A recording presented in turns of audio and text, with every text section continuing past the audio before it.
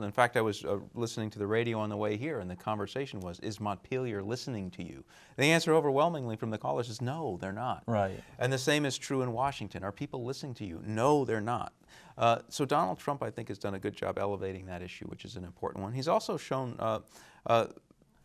people, it can be Republicans or Democrats or whoever, that political correctness is really a dangerous thing. Yes. And that you do not need to be politically correct in order to be successful, which I think is something that has been beaten into a lot of people. Right. Like they go, oh, we can't say this, or we can't say that, or we can't oppose this policy because we'll be considered politically incorrect. Right. I think there's a backlash to that mindset, which is healthy, a healthy backlash to that mindset.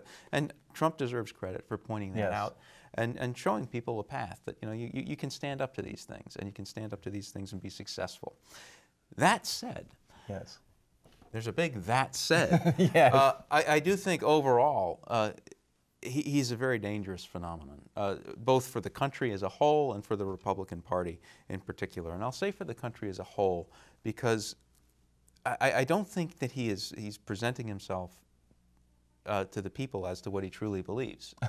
I think that this is he's a marketing person. He's an entertainer. I think that he was able to read a report and say, hey, there are a lot of people out there who are very interested and passionate about this illegal immigration issue.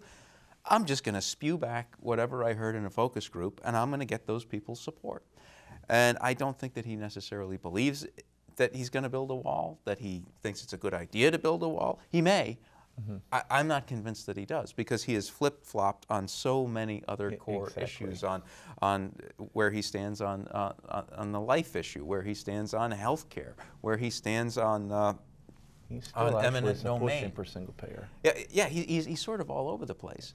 And so as far as the country goes, what worries me is this is not somebody who's leading on principle. We are supposed to be a nation of laws. And Donald Trump is really embodies a nation of rule by man and individual. And I'm not saying not man in terms of mankind. I'm saying one person, one rule. It's a form of tyranny. He's out there saying, I'm going to make America great again because